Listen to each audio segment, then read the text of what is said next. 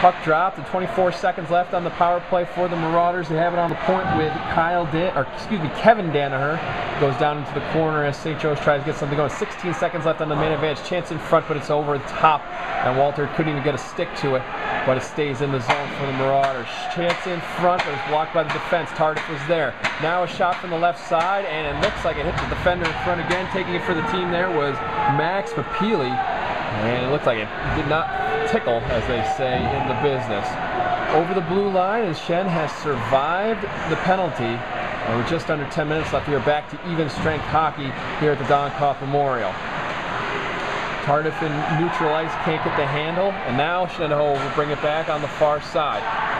Bringing it in, now the hand will go up as Marr had it for a second. Shen is going to bounce it back into neutral ice, trying to get the extra skater on. They will do so, and they get it up eventually. No, they will not get it over to Marr on the right wing, and we're going to have a hold called against St. Joe's.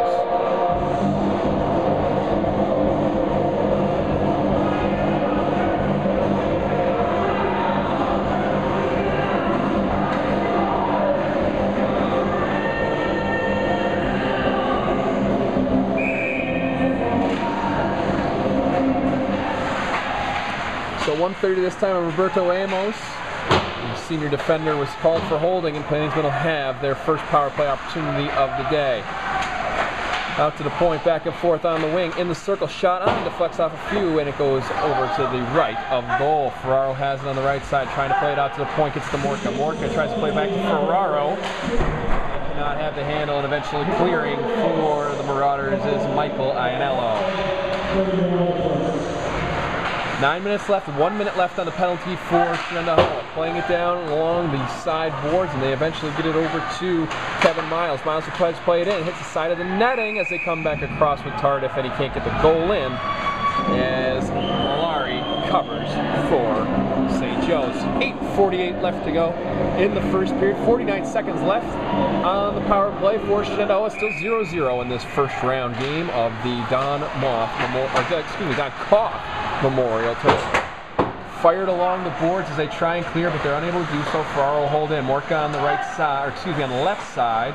They'll play it into the corner. Miles has it. Kevin Miles takes it behind the crease, trying to get something going, has a head of steam, gets a pass across to Morka. Morka gets a stick to it, but unable to get anything on. Now we have a shot from Ferraro, deflected in front, but wide to the right and down into the corner. Plainsman, a couple of shots on this power play. Their first opportunity with the extra skater this evening, and they're down to 19 seconds as the Marauders clear it the length of the ice.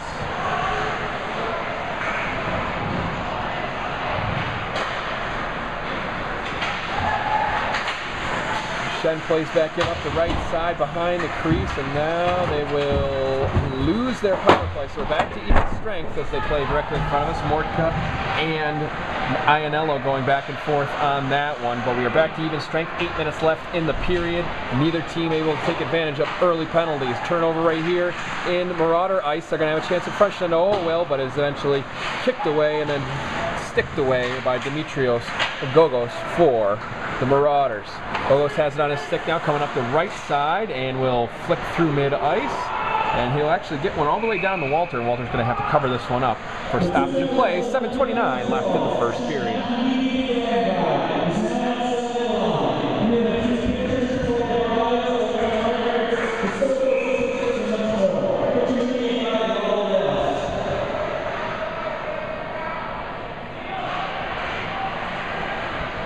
Face-off at Shen ice, and the Marauders will hold in. St. Joe playing behind the crease. They get it on Walter again. He'll cover this one up, and we're going to have a quick stoppage here. Only 8 seconds left. 7:21 left in the first period.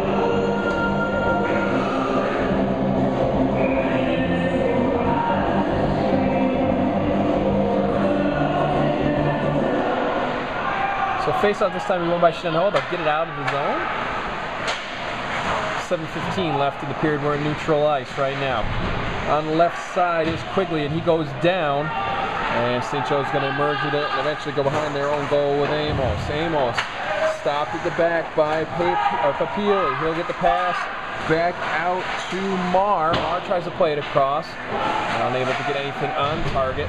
And now St. Joe's will come up the left side with Bassett. Bassett trying to go across the ice, and they'll dump in and get a couple of new skaters on as Shen comes back up the left. They hit a skate of their own, and Quigley now plays it across the ice to an open Marr. Marr working on that side, unable to get anything going, back out into neutral ice. Now into the Marauder zone again as Shenandoah dumps in. Eventually shot around the boards by Tyler Crawford, the assistant captain.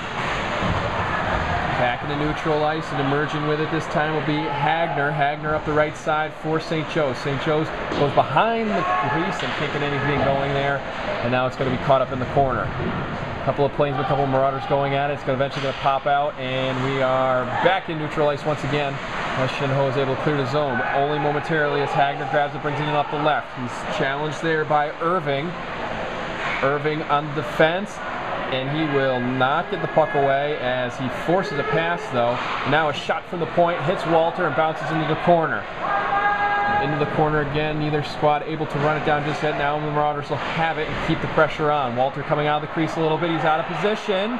Shot on, but they're unable to get anything through the defense. And St. Joe's had an opportunity there, but unable to cash in. This time in the corner will be Hagner. Hagner looking to pass, gets it across the ice, and try and keep it in to Schmidt. Schmidt's going to get another shot on. This one's going to go wide to the left, and no danger this time. Shenandoah trying to clear the zone. 5:25 left in the first period.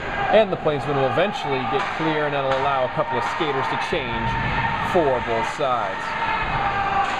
Schmidt at the back plays a long one up ice over a couple of lines, but it's tapped, and Shenandoah is going to have the icing waved off here as skaters change for both. Quick shot on, another chance at front, rebound loose, but behind the crease as Walter was there for only a moment, and a whistle stops play. Looks like the goal came off the pegs, so 5:01 left. We're still scoreless here in the Donkoff Memorial.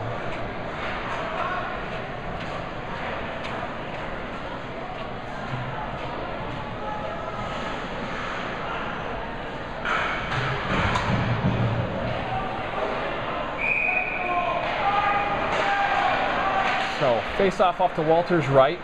Controlled eventually by Shenandoah. Taking it behind will be Peter Sachs. He'll play it out to neutral ice, and St. Joe's will play it in quickly, and that's going to be a delayed offside. But Shenandoah is able to clear it back out of their zone. They'll go the length of the ice this time. They're going to wave off the icing, and playing it back out is Malari off the glass. Chance for St. Joe coming back the other way as Frenzel gets a chance in front. Chance again on the rebound. Once again, off the pipe and off the pegs, and we are still scoreless as Walter is able to find a friendly piece of iron. 4:30 left in the first period.